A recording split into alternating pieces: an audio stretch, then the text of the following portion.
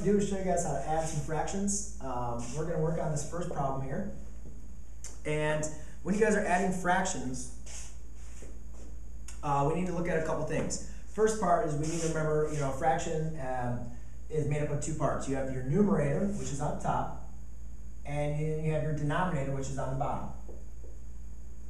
I'm going to be saying that a lot, so you need to make sure you remember that. Alright, so when adding fractions, there's a couple key points we need to remember. When you're adding fractions, without doing any kind of representations on the board, just remember your denominator is always going to remain the same. And your numerator is actually what you're going to be adding. So in this case, I have a denominator that are going to be the same, since they already are the same.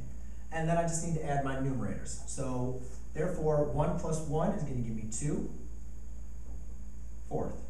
Next thing, when we're always doing fractions, we always want to make sure we can reduce our fraction as much as possible.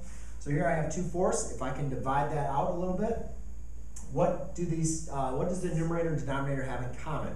Or what is a factor that we could divide out or factor out?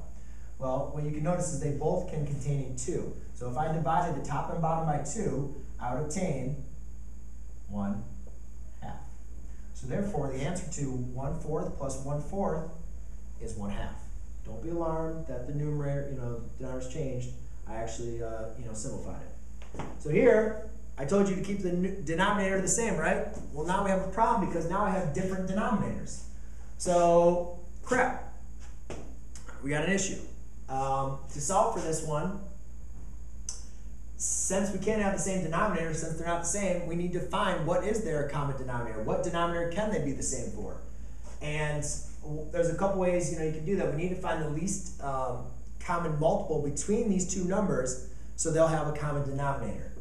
And the way that we can do that, there's a very easy way, which is always to multiply them together, but that doesn't always give you the least common multiple. But a lot of times it will give you an answer that you can at least work with and then simplify later.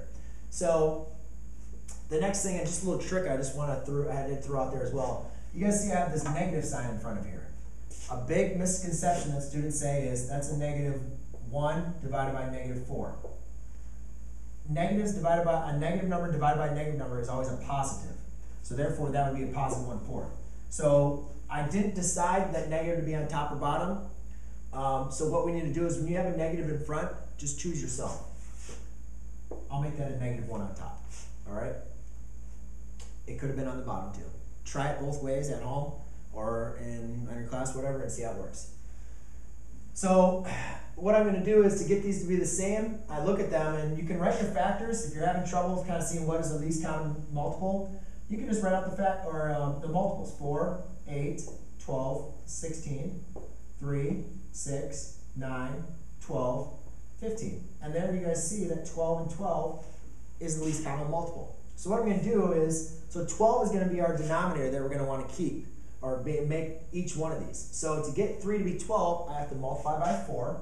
So I'll represent the multiplication by putting in parentheses. Whenever you multiply in the bottom of a fraction, you have to multiply in the top to keep that fraction the same. Over here, if I multiply by 4, I'm going to get 16 on the bottom. I don't want 16 on the bottom, I want 12. So I have to multiply 4 by 3 to get me 12.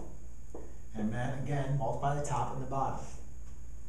So when you multiply fractions, 3 times -1 is a -3. 3 times 4 is 12. Plus 1 times 4 is 4. 3 times 4 is 12. Now, thankfully, I have common denominators. So what I can do is keep my denominator the same and then just add a -3 plus a 4. So -3 plus 4 is going to give me 1, and my denominator is still going to be 12. So my answer to a -1/4 plus 1/3 is going to give me 1/12. And that's how it works. I'm going to walk on this side.